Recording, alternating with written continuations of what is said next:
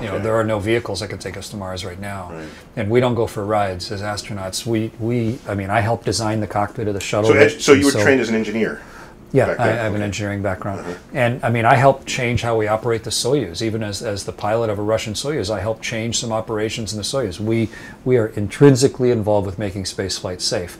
And so go to Mars, sure, conceptually, it's easy to say, yeah, sure, I'd love to. I got the orbit, I can plot it out, I'm there. Yeah, just go 40% faster on our way, but I would want to be really involved with the vehicles and making sure that we had a reasonable shot. I don't want to die on the way to Mars, but I would love the opportunity to be part of that exploration. Well, Mars, that's of course would be a very long journey. With the engines we have now, yeah. Yeah, certainly. And if it's a sort of a free energy transfer, there was 9 months or something there. Yeah, then you got to wait till we line up again, Earth and Mars. We're never going to go that way. So these are years. Yeah. And so you would need many guitars and many songs. many cans of tuna, I think.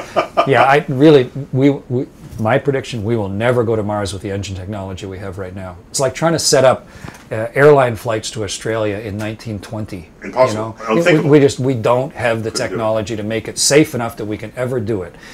We need to go from propellers to jets. We need to go from string wings to metal wings. We got to invent a bunch of stuff first. And there's no rush to go to Mars. There's no urgency. The Earth is a concern, but it's not horribly threatened that we have to abandon it. I think it's going to be incremental. From station, that's a 30-year project. From station to the moon, that's probably a 50-year project. And then eventually... International Space Station. Yeah, and then eventually to Mars. But there's no big rush. This is just natural human exploration. Why not create a rush?